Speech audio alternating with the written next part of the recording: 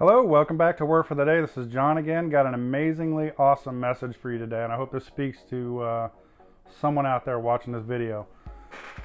So the subject I had in mind, this has been on my heart really all week since before my last message. I had heard some people tell me that, well, if God knows how things are going to end, He knows what's going to happen. So there's, how are we in control of our own destiny? Well, let me explain it this way. I had somebody tell me one time that, yeah, the tornado's coming, but I mean, we didn't worry about leaving our house. We're going to stay in our house because if it's our time, it's our time. Well, that's actually contradictory to the Word. And the Word, I'm going to bring you a few messages, and please watch this video to the end because there's a really amazing point at the end of this. There's a scripture, Jeremiah 29, verse 11, I want to read to you.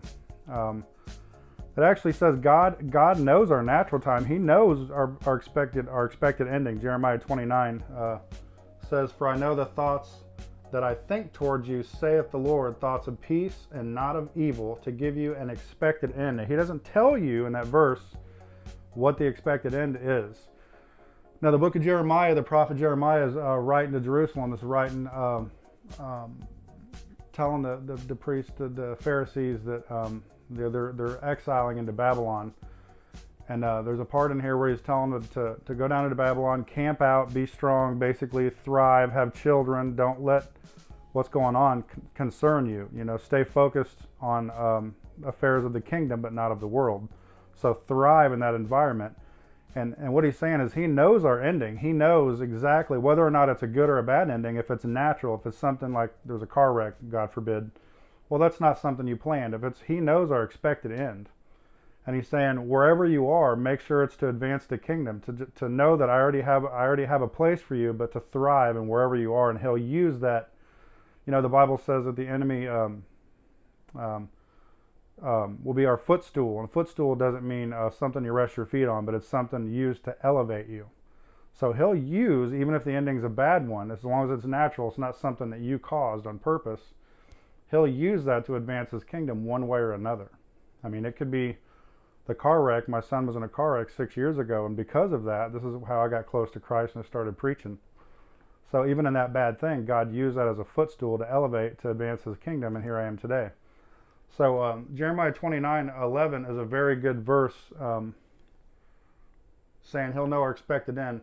And when you get to Deuteronomy 30, verse 19, it says, now this is the King James Version.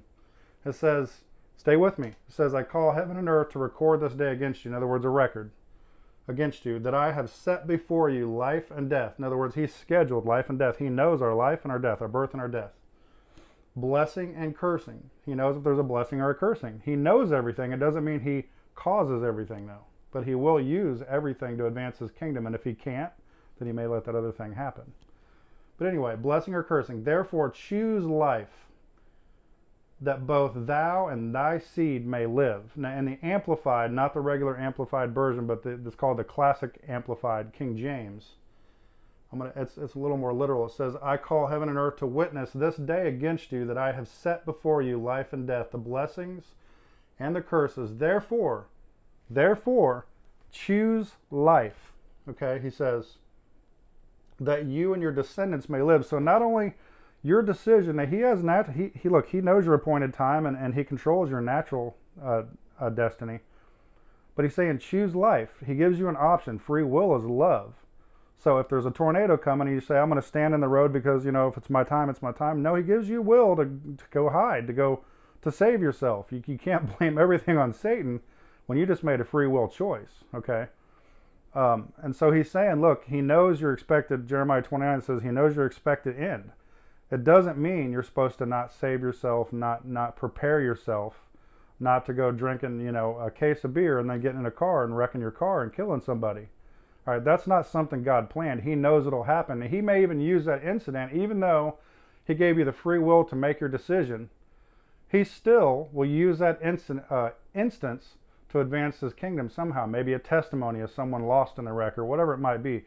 He'll always use our testimony. He'll always use something negative. I mean, he knew that Satan he knew what was going to happen in the garden, but he knew ahead of time that he'd have to offer free will, but he knew he had a plan in place for salvation. So he still uses everything that he allows Satan to do to advance his kingdom. And so, not to get off track, I want to mention another verse before I get to my point here. He says, see, check this out. This is Deuteronomy 30, verse 15. Please stay with me. This is so good, man. See, I have set before you this day life and good, and death and evil. He's set before you options. Life is good, death and evil, right? All right, another scripture before I get to my main point here.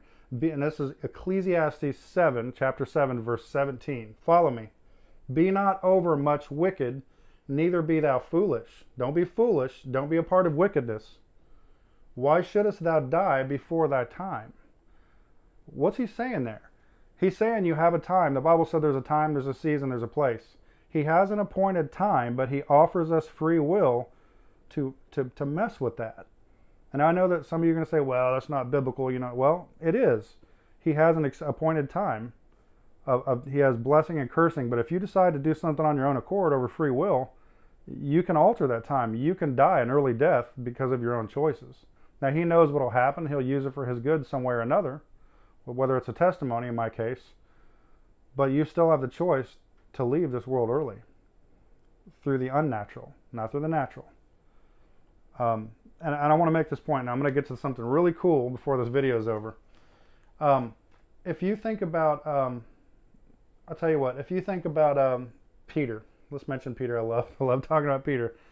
So, you know, in the book of Acts, Peter would be the one that would start the church. On his ministry would start the church. So before that, Peter got himself in a lot of trouble. He had foot and mouth disease.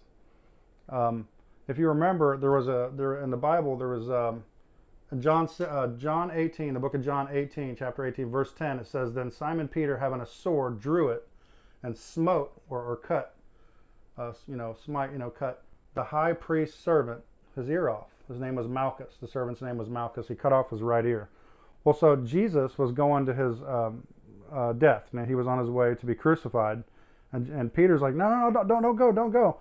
Not realizing. So when Jesus said there in the Bible, Satan, get behind me.